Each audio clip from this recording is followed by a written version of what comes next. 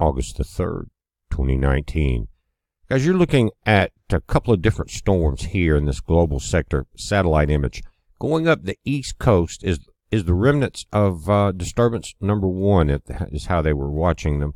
They quit tracking this thing a few days ago and took it off the maps entirely, but it is held tight as far as a lot of rain and clouds. That's been very tight since it got into that warmer water along the east coast. It kind of maintained that integrity, not a tropical depression or a storm, just a lot of rain and wind moving up the east coast. Now, out in the Atlantic, right here, guys, if I'll circle this. This is what we were watching as disturbance number 2, and it's been downgraded to now 30% chance of tropical development.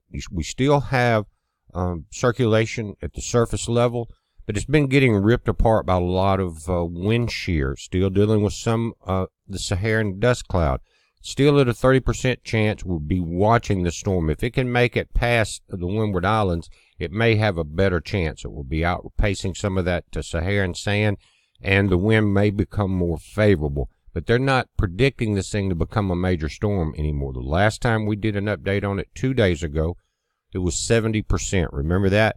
Well, it's been getting ripped apart, and it's been a crazy season for any type of weather. We've talked about that many times in our videos. So we'll be keeping an eye on this system, guys, each day. And I want to move over to the Pacific Ocean for a moment. Now, for the last 2 days, both Eric, that you see in the left of the screen, just under the islands of Hawaii, and then Flossie back in the very center of the screen, they're both tropical storms, and they are, again, being hit by colder weather and this wind shear that's moving from the bottom left of your screen to the top, moving northeast. And the islands themselves are right here, guys. That's the group of islands. And as I watched this thing yesterday, guys, it was extremely busy. As I watched this thing yesterday come just under the Big Island, it was getting torn to pieces, and it was kind of like, I don't know what was going on with it. I've never seen one shredded apart that quickly. But that's good news for you guys on the Big Island. And you still got Flossie back here in the back, and it was on more of a direct path. But it looks like it's going to continue to track a little further north than the original projections were. And if we take a look at this chart, you can see that you're down to 40-mile-an-hour winds at Tropical Storm Eric. It's moving west at 14 miles an hour. That's a good thing. That's away from the islands. Now, Flossie is 60-mile-per-hour winds, tropical storm. It's stronger, and you could tell by that radar imaging it was holding together better. But it's moving west-northwest at 12 knots, which is 14 miles an hour. It's got low pressure at 998 millibars, but this northwest-northwest track, guys, should bring it above the islands. But we'll look at that path. And really, this is the best possible track because your northeast quadrant of the storm, it will be on this side. And remember, this area that they're showing, this cone, is not the size of the storm. It means that somewhere within this line as it comes above the islands, and this line will be the center of circulation. So you're going to have to watch it. But in any case, with it being north of the islands, you will not take the brunt of the storm. Even though it's just a tropical storm, you can still have problems with that. High wind, waves, power outages, things like that. Marine interests, really pay attention to it.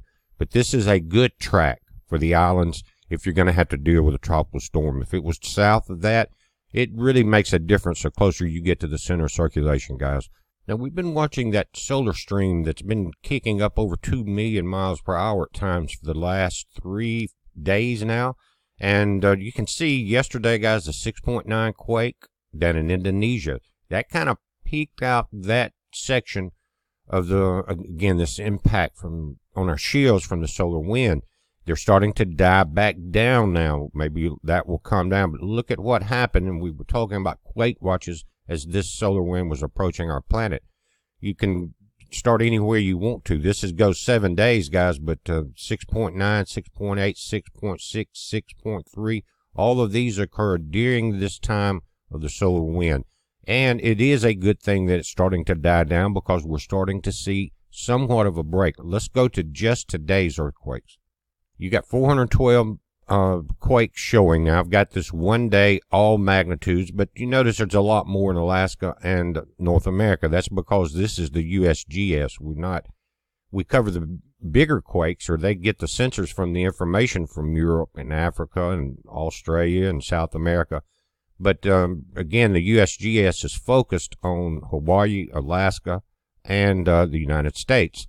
But you can see that we're starting to come down some 5.5 down in the Philippines and Greece. You can see this. Now, what I want to do is pull in North America itself.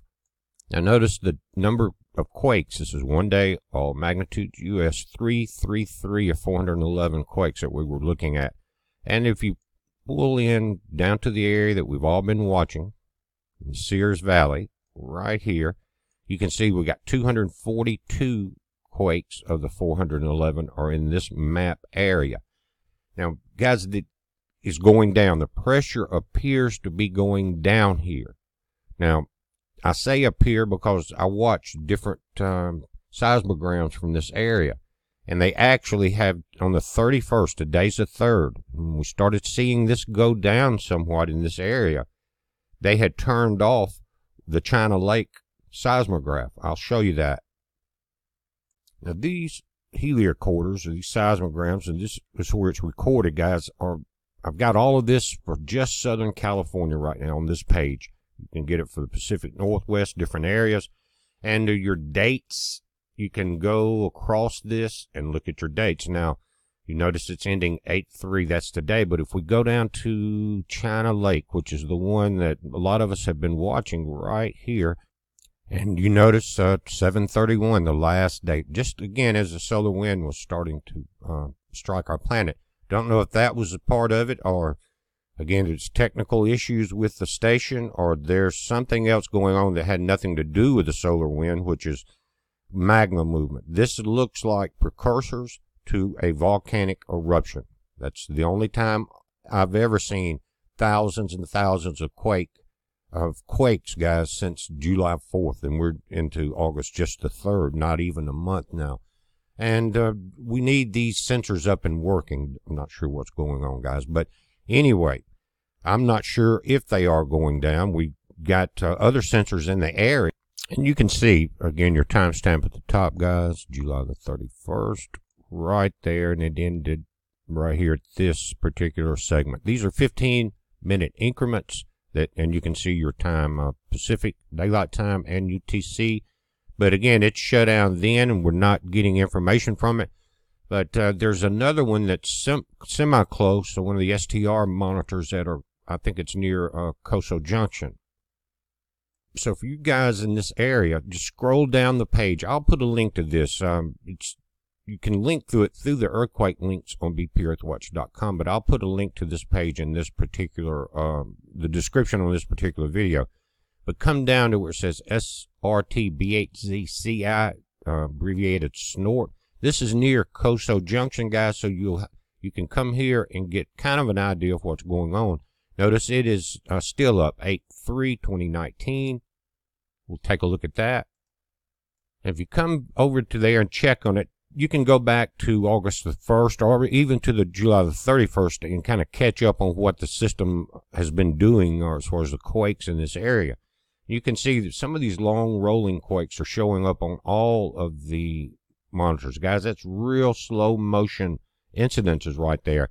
And the larger areas are your quakes. Again, 15-minute increments across here, and we'll go up until today on August the 3rd. Now, it's just 8:22 on the west coast right now, guys. 10:22 here in Central Daylight Time.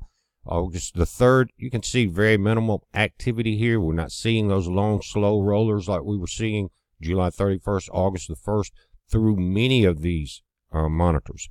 But, guys, don't know why that one's off, but you can come here. Again, I'll put a link and just scroll down. Look at this, SRT. They're in alphabetical order. Go to that one. That's going to give you very close proximity as far as where these stations are. It's not China Lake, but it's close enough to where you get an idea of what's going on. Maybe they will get that one back up, But guys, we're paying attention to it. The solar wind is starting to drop back down now. We should get a break for some of the larger quakes, and we will be keeping an eye on both what Flossie's doing, the storm that's approaching Hawaii, and in this system number 2 that we're watching in the Atlantic Ocean, guys. It's a heads up. Be safe.